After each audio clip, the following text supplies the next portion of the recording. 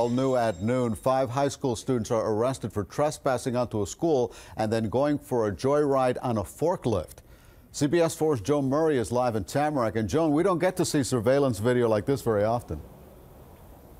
No, Elliot, it is very clear. It all happened Sunday here at Ferguson Plumbing, 9439 West Commercial Boulevard here in Tamarack. The 5 juveniles who broke onto this property had no idea, but when they broke in, they signaled a silent alarm. So let's take a look at that surveillance video. Very clear.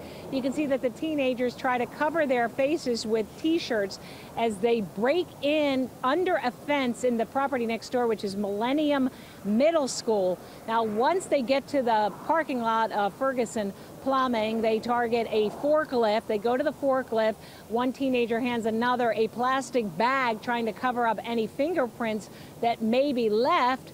Then 3 of them get on the forklift and begin doing donuts throughout the parking lot. They also, which is not on the video, but also stole 2 fire extinguishers and activated them, threw them away.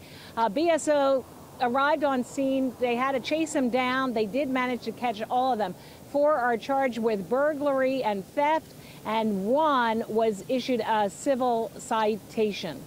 So once again, 5 juveniles arrested.